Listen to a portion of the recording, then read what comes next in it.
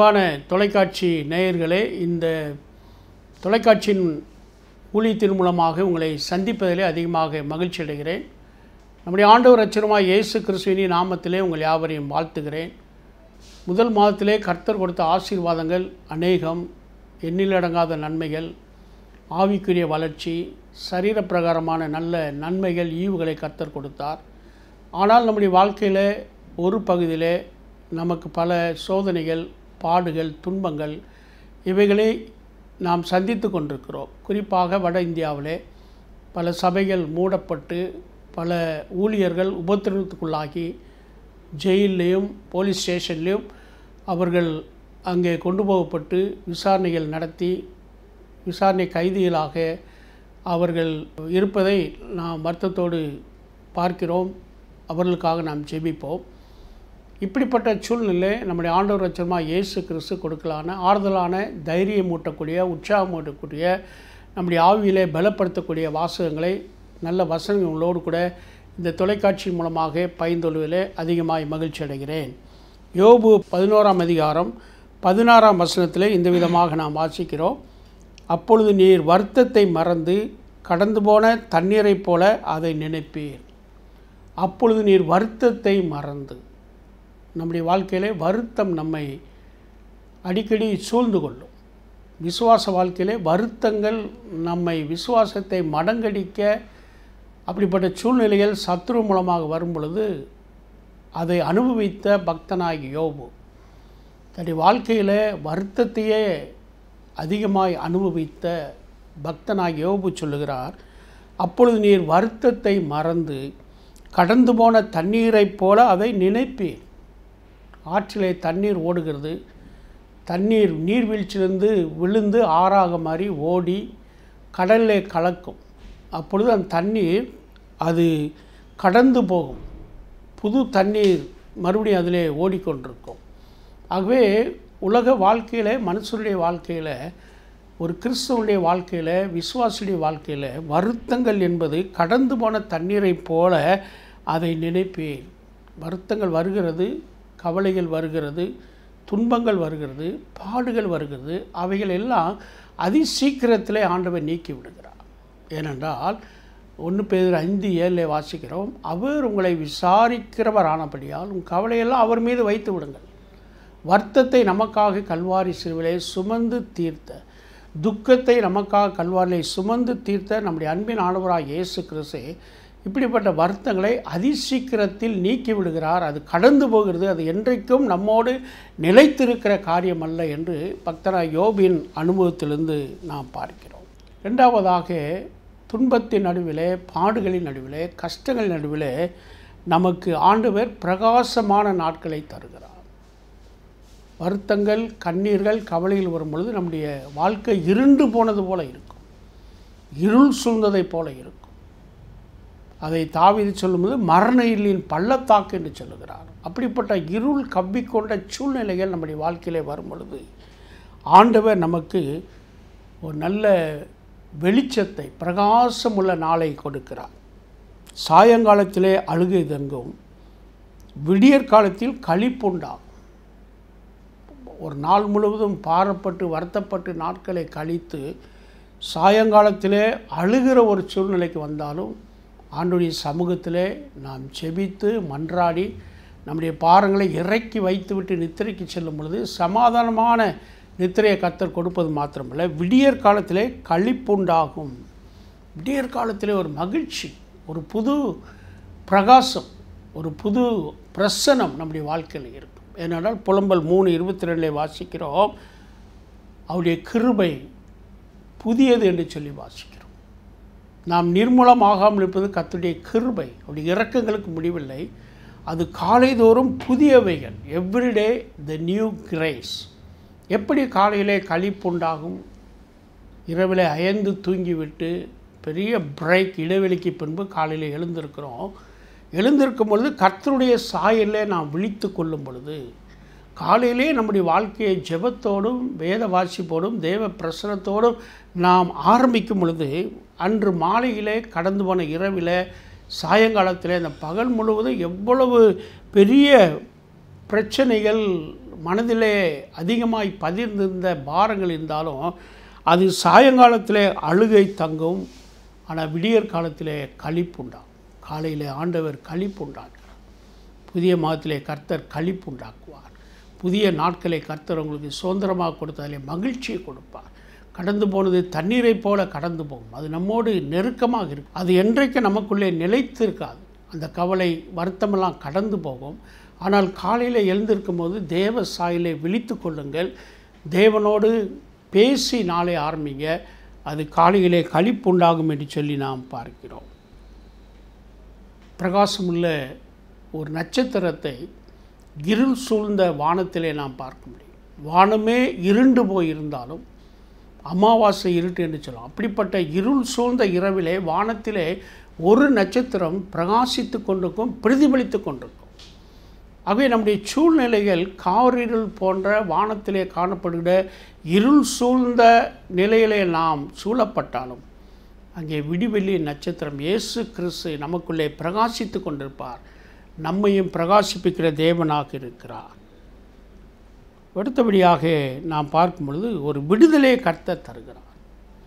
ஒரு மீட்பை கொடுக்கிறார். துன்பத்தின் பாதையிலே நடந்து வந்தாலும் கண்ணீரின் பள்ளத்தாக்கிலே நடந்து வந்தாலும் ஆண்டவர் அதிலிருந்து நம்மை விடுவிக்கிறார். ஒரு மீட்பை ஆண்டவர் நமக்கு கொடுக்கிறார். தாவீது சொல்லுகிறார், வீணா எனக்கு சத்துருக்களானவர்கள் என் நிமித்தம் சந்தோஷியாமலும் முகாந்திரமில்லாமல் என்னை பயக்கிறவர்கள் கண் சிமிட்டாமலும் இருப்பாராக. அவர்கள் எனக்கு விரோதமாய் எழும்பினாலும் சத்துருக்களாய் அவர்கள் சந்தோஷியாமல் முகாந்திரம் இல்லாமல் என்னை பயக்கிறவர்கள் கண் சிமிட்டாமல் இருப்பது. எனக்கு இதிலிருந்து விடுதலையை தாரும் என்று சொல்லி அங்கே அவர் ஜெபிக்கிறார். கர்த்தர் அவனை விடுவிப்பார். கர்த்தர் அவனுக்கு பலன் கொடுப்பார். நீதிமானுக்கு வரும் துன்பங்கள் அநேகமாக இருக்கும். அவைகளின்று கர்த்தர் அவனை விடுவிப்பார். டெலிவரன்ஸ், ரிடம்ஷன், ஒரு விடுதலை, ஒரு மீட்பு துன்பத்தின் நடுவில் நடக்கிற தேவனுடைய பிள்ளைகளுக்கு ஆண்டவர் கொடுக்கிறார் என்று சொல்லி நாம் பார்ப்போம். But the Lord deliver him. அவருடைய எலும்புகள் முறிக்கப்படுவதில்லை, அவருடைய எலும்புகள் காப்பாற்றப்படும் என்று நான் வேதத்திலே வாசிக்கிறோம். ஐயோ, என் எலும்புகள் நொறுங்கி போயிற்று, என் உள்ளம் நொறுக்கப்பட்டு விட்டது, நான் எங்கே போவேன், இந்த வேதனையிலிருந்து யார் என்னை விடுவிப்பார் என்ற நொறுங்கின எலும்போடும் உடைக்கப்பட்ட எலும்புகளோடு இருந்தாலும் ஆண்டுடைய வார்த்தை சொல்லுகிறது, கர்த்தர் நித்தம் உன்னை நடத்தி மகா வறட்சியான காலங்களில் உன் ஆத்துமாவை திருப்தியாக்கி உன் எலும்புகளை நினமுள்ளதாக்குவார். ஆக்சிடென்டானா எலும்பில் ஃப்ராக்சர், எலும்பு முறிந்துவிடும். டாக்டர்கள் அதை பரிசோதித்து கட்டு போட்டு குணமாக சில நாட்கள் ஆகும். ஆனால் வேதவசனம் என்ன சொல்லுகிறது? எலும்புகளை அவர் காப்பாற்றுகிறார். எலும்புகள் முறிக்கப்படுவதில்லை என்று திடமான கொழுப்புள்ள சத்துள்ள எலும்பு ஆண்டவர் சரீரத்தில் வைத்திருக்கிறபடினாலே நம்முடைய சரீரம் சரியாக இயங்கி கொண்டிருக்கிறது. நாம் நடந்தாலும் உட்கார்ந்தாலும் எழுந்திருந்தாலும் அந்த எலும்புகள் சரியான முறையில் இயக்கப்படுவதனாலே நாம் சுகத்தோடும் நாம் பலத்தோடும் கூட இருக்கிறோம். காப்பாற்றுகிறவர் கர்த்தர், நம்மை காப்பாற்றுகிறவர். அடுத்தபடியாக சங்கீதம் 41:13 வாசிக்கிறோம், அவர் வியாதியிலே தெய்வீக பாதுகாப்பை கொடுக்கிறார். வியாதி என்பது நமக்கு ஒரு பாடு தான், வியாதி என்பது நமக்கு ஒரு பிரச்சனை தான், வியாதி என்பது நமக்கு ஒரு தொல்லை தான். வியாதி வந்தால் டாக்டர்கிட்ட போகணும், டாக்டர் பரிசோதித்து மாத்திரை மருந்து ஊசிகளை கொடுப்பாங்க, அவங்களுக்கு ஒரு ஃபீஸை நம்ம கட்டணும். ஆகவே ஒரு செலவுகள் ஏற்படும். சரீரத்தில் வியாதிகள் நமக்கு அசதியை கொண்டு வரும், ரொட்டீனான வேலையை செய்ய முடியாதபடி சம்பித்திருக்கும். ஆகவே வியாதியின் மத்தியிலே ஆண்டவர் நமக்கு விடுதலை கொடுக்கிறார். டிவைன் கேர் இன் சிக்னஸ், தெய்வீக ஒரு பாதுகாப்பு, தெய்வீக ஒரு கரிசனை நம்முடைய வியாதியின் மத்தியிலே ஆண்டவர் கொடுக்கிறவராக இருக்கிறார். But the Lord deliver him out of them all, அவை எல்லாவற்றிலும் தேவன் அவனை விடுதலையாக்குவார். அதைத்தான் இங்கே வாசித்து அறிந்து கொள்கிறோம். சங்கீதம் 41:3 சங்கீதக்காரன் இந்த விதமாக சொல்லுகிறார், படுக்கையின் மேல் வியாதியாய் கிடக்கிற அவனை கர்த்தர் தாங்குவார். படுக்கையின் மேல் வியாதியாய் கிடக்கிற அவனை கர்த்தர் தாங்குவார். வியாதி வந்தால் படுக்கை தான். ஆஸ்பத்திரியில் போய் பார்த்தா அநேக வருடங்கள், அநேக மாதங்கள், அநேக நாட்கள் அதே பெட்டில் படுத்திருப்பாங்க. கேட்டால் இன்னும் சுகமாகலை, டாக்டர் இருக்க சொல்லிட்டாரு, டாக்டர் கொடுக்குற மாத்திரை மருந்து ஊசியில் எடுத்துக்கொண்டுங்க, எனக்கு இன்னும் பூர்ண சுகமாகலை, இத்தனை மாதமாச்சு, இத்தனை வருடமாச்சு என்று சொல்லி ஆஸ்பத்திரியிலும் வீடுகளிலும் படுத்த படுக்கையில் கிடக்கிற அநேகரை நாம் அறிந்திருக்கிறோம், கண்டிருக்கிறோம், சந்தித்திருக்கிறோம், ஜெபம் பண்ணியிருக்கிறோம். வேதம் என்ன சொல்லுகிறது? துன்பங்கள், வியாதி ஒரு பிரச்சனை, வியாதி ஒரு துன்பம், வியாதி ஒரு வேதனை நிறைந்தது. அந்த வியாதியின் மத்தியில் தெய்வீக பாதுகாப்பு அவர் தம்முடைய பிள்ளைகளுக்கு, தம்மை ஆராதிக்கிற, தம்மை சேவிக்கிற, தமக்கு ஊழியம் செய்கிற பிள்ளைகளுக்கு ஆண்டவர் கொடுக்கிறார். அவனுடைய 41:3 வாசிக்கிறோம், அவன் படுக்கை முழுவதும் மாற்றி போடுவார், படுக்கையின் மேல் வியாதியாய் கிடக்கிற அவனை கர்த்தர் தாங்குவார், அவனுடைய வியாதியிலே அவன் படுக்கை முழுவதும் மாற்றி போடுவார். தெய்வீக சுகம். கல்வாரியிலே நம்முடைய துக்கங்களை சுமந்தார், அவருடைய தழும்புகளால் நாம் குணமாகிறோம். கல்வாரியிலே 5 காயங்களை ஏற்றுக்கொண்ட நம்முடைய அன்பின் ஆண்டவராக இயேசு கிறிஸ்து வியாதியிலே படுத்திருக்கிற வியாதிக்காரனுடைய படுக்கையை மாற்றுகிறார், படுக்கையை மாற்றுகிறார். அவனுடைய வியாதியிலே அவன் படுக்கை முழுவதும் மாற்றி போடுவார். Complete rest R complete cure, முழுவதுமான சுகம், முழுவதுமாக ஒரு விடுதலை பாரத்தில் இருந்து. மறுபடியும் டாக்டரை போய் பார்க்க வேண்டியதில்லை. இப்போ எல்லாம் மெடிக்கல் செக்கப் போனால் ரிவ்யூன்னு சொல்லி 3 மாதத்துக்கு ஒரு தடவை டயபெட்டிக், ஹார்ட் பேஷண்ட், மற்ற ஏதாவது வியாதி, பெரும் வியாதி உள்ளவர்களை 3 மாதத்துக்கு ஒரு முறை வந்து அதை டெஸ்ட் பண்ணி ரிவ்யூ பண்ணுன்றாங்க. அப்புறம் மாத்திரை மருந்துகளை குறைத்தோ கூட்டியோ டாக்டர்கள் கொடுப்பாங்க, அட்வைஸ் கொடுப்பாங்க, டயட் கண்ட்ரோலை பற்றி பேசுவாங்க. ஆனால் ஆண்டவருடைய தெய்வீக பாதுகாப்பு, கடவுள் கொடுக்குற தெய்வீக சுகம் என்ன, அவனுடைய வியாதியிலே அவன் படுக்கை முழுவதையும் மாற்றிப்பார். Total cure R total deliverance, முழுவதுமான சுகம்.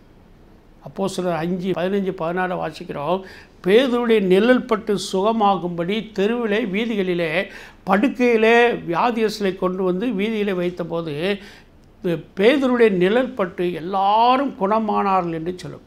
எல்லாரும், ஒரு வியாதியஸும் கூட விட்டு விடாமல் எல்லா வியாதியஸிலும் அப்போஸ்தலனாகிய பேதுருடைய நிழல் பட்டு சுகமானார்கள் என்ற அற்புதத்தை அப்போஸ்தலர் 5:15-14 வாசிக்கிறோம். அதுக்கு முன்பதாகவே சங்கீதக்காரன் சொல்கிறார், அவனுடைய வியாதியில் அவன் படுக்கை முழுவதும் மாற்றிப்படும். நோ மோர் சின், no more pain, no more medicine. அந்த வியாதியில் இனிமே வியாதி இல்லை, இனிமே அவனுக்கு வேதனை இல்லை, இனிமேல் அவனுக்கு எந்த விதமான மருந்து செலவுகள் இல்லை என்பதால் இந்த வேத வசனத்தின் ஆழமான அர்த்தம். இதை விசுவாசிப்போம், ஆண்டவரை நம்புவோம். அவர் எப்பொழுதும் நமக்கு துன்பத்தில் இருக்கிற நமக்கு இப்படிப்பட்ட வாக்குத்தத்தங்களை கொடுத்திருக்கிறார். பற்றி கொண்டு ஜெபித்து கர்த்தருடைய ஆசீர்வாதத்தையும் விடுதலையும் பெற்றுக்கொள்வோம். தேவன் உங்கள் ஒவ்வொருவரையும் ஆசீர்வதிப்பாராக. ஆமென். அன்பின் ஆண்டவரே, இந்த நல்ல அருமையான காலை வேளையிலே உம்முடைய சமூகத்திலே எங்களை ஒப்புக் கொடுக்கிறோம். தேவரீர், எங்களுடைய துன்பத்தின் நடுவிலே நாங்கள் நடந்து வரும்பொழுது எங்களை கரம் பிடித்து நடத்துகிறேன். பாடுகள், பிரச்சனைகள், வேதனை மத்தியிலே எங்களை விடுதலையாக்குகிறேன். தெய்வீக சுகத்தை கர்த்தர் தருகிறேன். ஆண்டவர், எங்களுடைய எலும்புகளை முறிக்காமல் அதை பாதுகாக்கிறேன். என் கிருபை உனக்கு போதும் என்று சொன்ன கர்த்தர், உடைய கிருபையினாலே வேதனைகள், பாடுகள் மத்தியில் எங்களை ஆற்றி தேற்றி அரவணை. இந்த காலவேலும் இந்த செய்தியை கேட்டுக்கொண்டிருக்கிற மக்கள் யாராவது இப்படிப்பட்ட சூழ்நிலை இருப்பார்கள், ஆனால் கர்த்தர்களை விடுவித்து சுகமாக்கி பலனையும் சத்துவத்தையும் கொடுத்து உண்மையே நம்பி ஜீவிக்கத்தக்கதாய் ஆண்டவர் தொடர்ந்து எடுத்து வழிநடத்துவீராக. இயேசுவின் நாமத்தில் ஜெபிக்கிறோம் ஜீவன் நல்ல பிதாவே, ஆமென். இந்திய மிஷனரி இயக்கம் 1974ஆம் ஆண்டு நமது தந்தை பேராயர் அவர்களால் தொடங்கி வைக்கப்பட்டது. இதன் நோக்கம் சுவிசேஷம் அறிவிக்கப்படாத மக்களுக்கு சுவிசேஷம் அறிவிப்பது, அவர்கள் வாழ்வாதாரங்களை உயர்த்துவது, சமுதாயத்தில் அவர்கள் தேவனுடைய பிள்ளைகளாக அங்கீகரிக்கப்பட்டு தேவநாமத்தை மகிமைப்படுத்த வழிவகுப்பது. தற்போது IMM ஊழியமானது நமது இந்திய தேசத்தில் ஏறக்குறைய 21 மாநிலங்களில் ஆண்டவருடைய ஊழியத்தை செய்யக்கூடிய மிஷனரிகள் அனுப்பப்பட்டு இருக்கிறார்கள். அவர்கள் மூலமாக ஏறக்குறைய 10,000 திருச்சபைகள் இந்திய தேசத்தில் ஸ்தாபிக்கப்பட்டு இருக்கிறது. இந்திய விசுவாசிகளால் இவ்வூழியம் தாங்கப்பட்டு மிகவும் சிறப்பாக நடைபெற்று கொண்டிருக்கிறது. இவர்கள் இந்த மக்களின் தேவைகளுக்காக ஜெபிக்கவும் கொடுக்கவும் செய்கிறார்கள். ஆலயம் இல்லாத இடங்களில் கடந்த 10 ஆண்டுகளில் ஏறக்குறைய 300க்கும் மேற்பட்ட ஆலயத்தை கட்டி கொடுத்திருக்கிறார்கள். ஜார்க்கண்ட் மாநிலத்தில் மட்டும் ஏறக்குறைய 200க்கும் மேற்பட்ட ஆலயங்கள் கட்டி எழுப்பப்பட்டிருக்கிறது. 7 பள்ளிகள், 2000க்கும் அதிகமான பிள்ளைகள் கல்வி பயின்று கொண்டிருக்கிறார்கள். பள்ளிக்கூடங்களில் படித்து முடித்த பிள்ளைகள் கல்லூரி வரை படிக்க வைக்கப்படுகிறார்கள். மிஷனரி பிள்ளைகளும் கல்வி பயில உதவி செய்யப்பட்டு வருகிறது. ஏழை எளிய பெண் பிள்ளைகளுக்கு தையல் பயிற்சி அளிக்கப்பட்டு இன்றைக்கு அவர்கள் அதன் மூலம் வருவாய் ஈட்ட வழிவகுக்கப்பட்டிருக்கிறது. தண்ணீர் வசதி இல்லாத பள்ளிக்கூடங்களில் குடிநீர் வசதி செய்து தரப்பட்டுள்ளது. 3 வேளையும் இலவச உணவு வழங்கப்படுகிறது. இலவசமாக நமது விடுதிகளில் தங்க வைக்கப்படுகின்றனர். ஆவிக்குரிய நிலையில் நல்ல வளர்ச்சி காணப்படுகிறது. 10,000க்கும் மேற்பட்ட மால்தோ சிறுவர்களுக்கு விடுமுறை வேதாகம பள்ளி மற்றும் சிறுவர் ஊழியத்தின் மூலமாக சிறப்பான இறைக்கல்வி அளிக்கப்படுகிறது. ஏறக்குறைய 1250 மிஷனரிகள் இந்திய தேசமெங்கும் இருக்கிறார்கள். இந்திய தேசத்தின் இமய முதல் குமரி வரை பரவி இருக்கும் இந்திய மிஷனரி இயக்கத்தின் ஊழியத்திற்காக ஜெபியுங்கள், கொடுங்கள். மிஷனரி தலைவர்கள் எழும்பி பிரகாசிக்க, எல்லா தடைகளும் உடைக்கப்பட, இந்திய தேசம் ஆண்டவருக்கு சொந்தமாய் மாறும்படி நாம் முழங்காலில் நிற்போம், தியாகத்தோடு தாங்குவோம், இறை ராஜ்யத்தை கட்டுவோம். பிரியமான தேவ பிள்ளைகளே, இந்திய சுவிசேஷ திருச்சபை இந்திய மிஷனரி இயக்கத்தின் மூலமாக நிகழ்ச்சிகள் மூலமாக உங்களை சந்திப்பதிலே மிகவும் பேரானந்தம் கொள்கிறோம். உங்கள் அனைவருக்கும் எங்கள் அன்பின் வாழ்த்துதலை தெரிவித்துக் கொள்கிறோம். கர்த்தருடைய சமாதானம் உங்களுக்கு உண்டாயிருப்பதாக.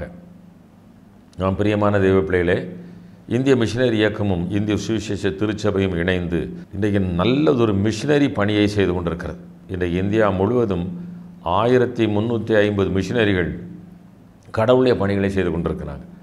மிஷனரி பணி என்றால் என்ன? இது ஒரு மத மாற்றம் அல்ல, எந்த விதமான சூழ்நிலையும் இல்லை, மனதை மாற்றுகிற ஒரு சூழ்நிலை. மனது மாறணும்.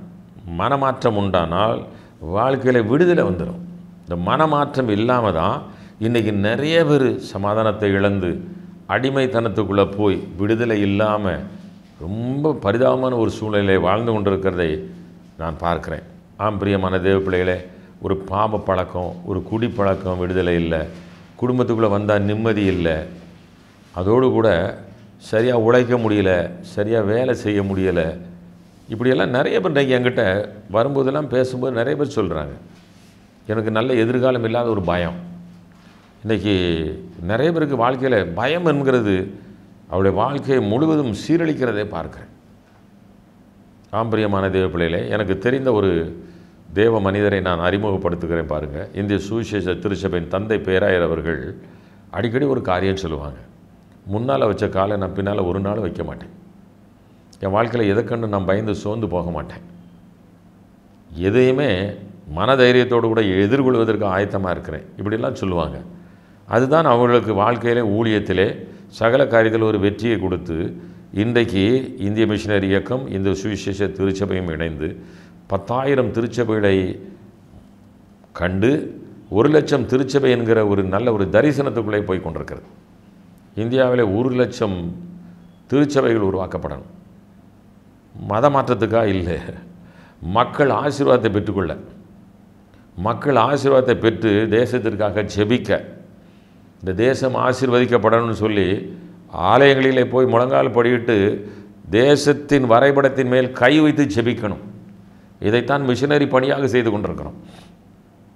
நாங்கள் போகிற இடத்துலலாம் சொல்லுவோம், நம்முடைய தேசத்தின் பிரதம மந்திரியின் பெயர் இது, நம்முடைய ஜனாதிபதியின் பெயர் இது, நம்முடைய தேசத்தில் இத்தனை மாநிலங்கள், இவ்வளவு மாவட்டங்கள், இந்த வரைபடத்தின் மேல் கை வைத்து நீ ஜெபிக்க ஆரம்பித்தால் நம்முடைய தேசம் ஆசீர்வதிக்கப்படும், நாமளும் நல்லா இருப்போம். இதைத்தான் மிஷனரி பணியாக சொல்லிக்கிட்டு இருக்கிறோம். இவைகளைத்தான் சுவிசேஷமாகவும் அறிவித்து கொண்டிருக்கிறோம். இந்திய தேசத்தின் பெயரானது இந்த வேத புத்தகத்தில் இடம்பெற்றிருக்கிறது. ஆண்டவராய் இயேசு தன்னுடைய சீஷரில் ஒருவராகிய தோமாவை இந்தியாவிலே சென்னைக்கு அனுப்பினார். அவருடைய சரீரம் சென்னையில் தான் அடக்கம் பண்ணப்பட்டிருக்கிறது. பிரியமான தேவ பிள்ளைகளே, அப்படிப்பட்ட ஒரு நல்ல வேத புத்தகத்தை தான் உங்களுக்கு அறிமுகப்படுத்துகிறேன். இதில் இந்து தேசம் இந்தியா என்று எழுதப்பட்டிருக்கும். பார்த்தீங்களா, ஒரு அமெரிக்க தேசம் இல்லை, ஒரு ஆஸ்திரேலியா தேசம் இல்லை, இந்தியா. அப்போ இந்தியாவின் மேல் ஆண்டவருடைய கண்கள் நோக்கமாக இருக்கிறது. இந்திய மக்களாகிய நம்மை அவர் நேசிக்கிறார். இந்திய தேசத்தை போல் ஒரு நல்ல தேசம் நான் எங்கேயும் பார்க்கல. பல தேசத்திற்கு போயிட்டு வந்துட்டேன். இந்திய மக்களைப் போல் பல மொழிகளை பேசினாலும் ஒற்றுமையாய், அன்பாய், நல்ல கலாச்சாரத்தில் இருக்கிற மக்களையும் பார்க்கல. மனம் திறந்து சொல்லுகிறேன்.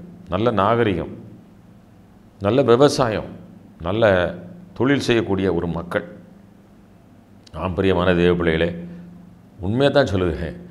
இந்த தேசத்தின் மேல் கடவுள் பிரியமாக இருக்கிறார், கண்ணோக்கமாக இருக்கிறார். பிரியமான தேவ பிள்ளைகளே, இந்த தேசத்தில் வாழுகிற நம்மையும் தேவன் பார்த்து கொண்டே இருக்கிறார். பிரியமான தேவ பிள்ளைகளே, இன்றைக்கு என்னுடைய ஊழியத்தின் பாதையிலும் என்னுடைய வியாபாரத்தின் பாதையிலும், நான் வியாபாரத்தில் இருக்கிறேன், பிஸ்னஸில் நான் பலரை சந்திக்கிறேன். நிறைய பேர் சொல்லுகிற ஒரு காரியத்தை உங்களுக்கு நான் இப்போ சொல்லிடுறேன். ரொம்ப கவலைப்பட்டு கலங்கி போய் ஒடுங்கி போய் இருக்கிறேன்னு சொல்லுவாங்க. ஏதோ ஒரு கவலை என் உள்ளத்தை ஆட்டி படைத்து கொண்டிருக்கிறது.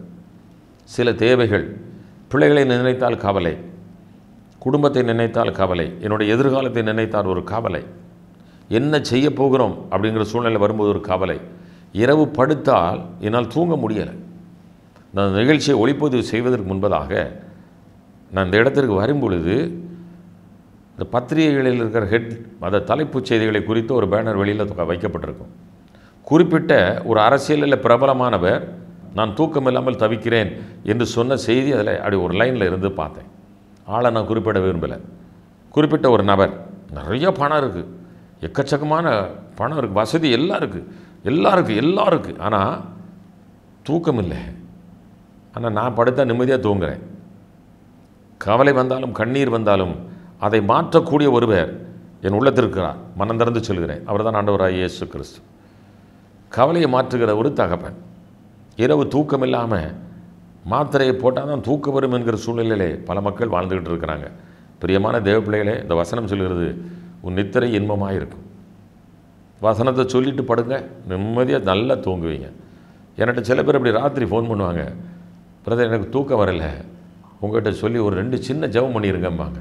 அடுத்த நாள் காலையில் சொல்லுவாங்க 7 மணி வரைக்கும் தூங்கிட்டேன்னு சொல்லுவாங்க. நான் அப்படி தூங்கிறாதுங்க, 6 மணிக்கு எழும்ப பாருங்கன்னு சொல்லுவேன்.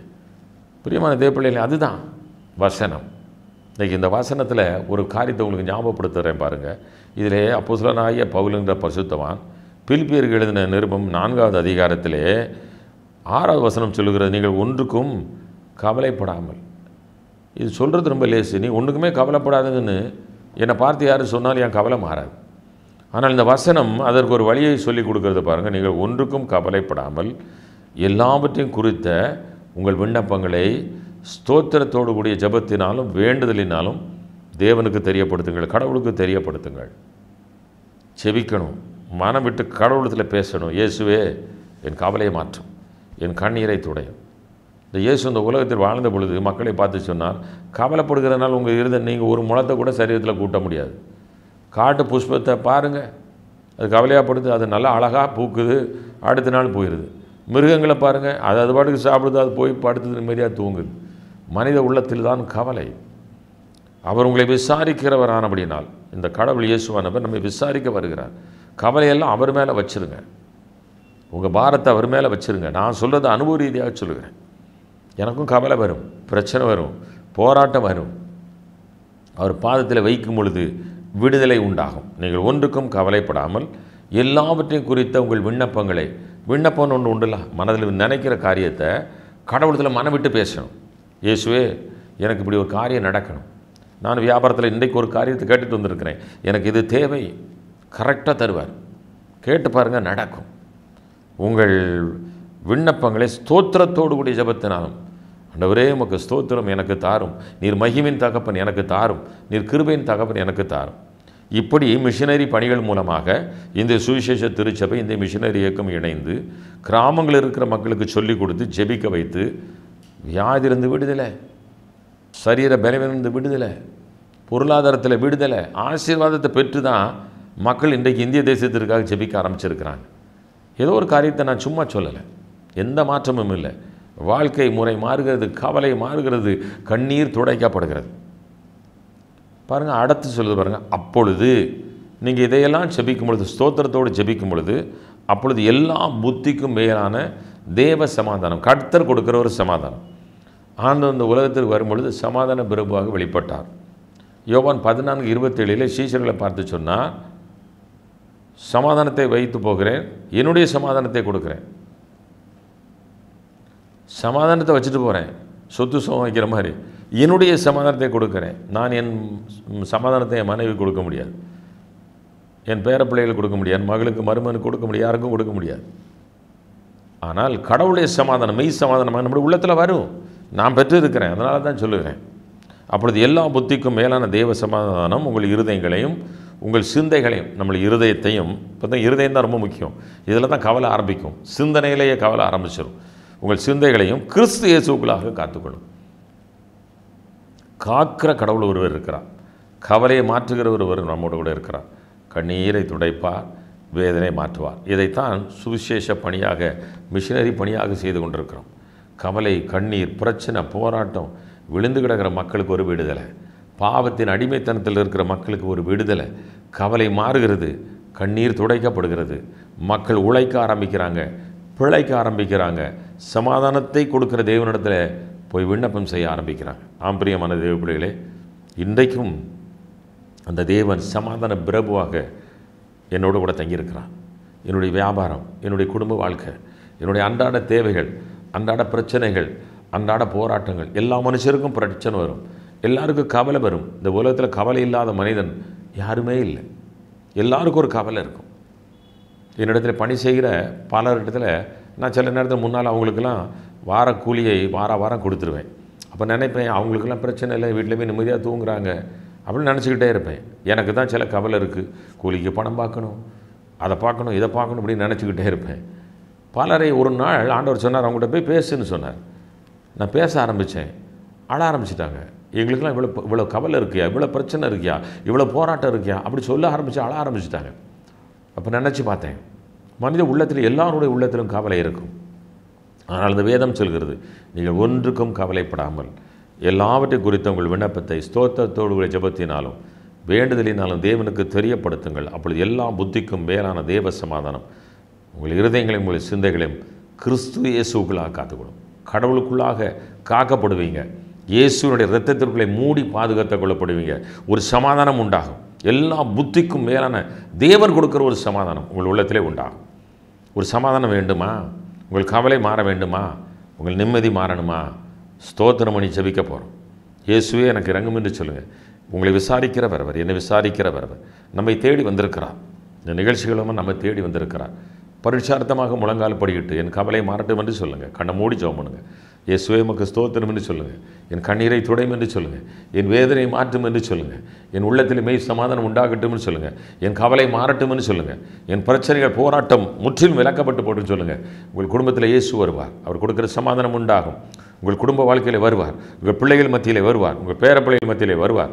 உங்கள் வியாபாரத்திலே வருவார். அன்றாட காரியத்தில் வருவார். உங்களை வாழ வைப்பார். உங்களை ஆசீர்வதிப்பார். ஒரு விஷய கண்களை மூடி ஜெபிப்போமா? தகப்பனே, இந்த நல்ல நேரத்திற்காக உமக்கு நன்றி சொல்கிறோம். ஒன்றுக்கும் கவலைப்படாமல் என்று சொன்ன தகப்பனுடைய கரத்திலே இது அந்த நிகழ்ச்சிகளை பார்க்கிற ஒவ்வொருவரையும் ஒப்பு கொடுத்து ஜெபிக்கிறோம். கவலை மாறுவதாக, கண்ணீர் துடைக்கப்படுவதாக, நீர் கொடுக்கிற சமாதானம், எல்லா புத்திக்கும் மேலான தேவ சமாதானம் என்று எழுதப்பட்ட அந்த சமாதானம் எங்கள் பிள்ளைகள் வாழ்க்கையிலே, உள்ளத்திலே, எங்கள் குடும்பங்களிலே வருவதாக, தேவன் கொடுக்கிற நிம்மதி உண்டாவதாக. எங்கள் விசாரிக்கிற தகப்பு நீங்கப்பா. எங்கள் கவலையெல்லாம் உடைய பாதத்தில் இறக்கி வச்சுட்டோம். கவலை மாற்றும், கண்ணீரை துடையும். உடைய பிள்ளைகள் அளவற்ற நன்மையிலான நிரப்பும். நீர் கொடுக்கிற சமாதானங்கள் வாழ்க்கையில் உண்டாகட்டும், நிம்மதி உண்டாகட்டும். தொடர்ந்து நடத்தும், ஆசீர்வதியும், பலத்தை தாரும், கிருபை தாரும். இரட்சகர் மூலம் ஜெபம் கேளும் அன்பின் பரலோக தகப்பனே, ஆமென். நம்முடைய கர்த்தராகிய இயேசு கிறிஸ்துவின் கிருபையும் பிதாவாகிய தேவனுடைய அன்பும் பரிசுத்த ஆவியானுடைய ஐக்கியமும் நம் அனைவரோடு கூட இன்றும் என்றும் சகல நாட்களும் நிலைத்திருப்பதாக. ஆமேன், ஆமேன், ஆமேன்.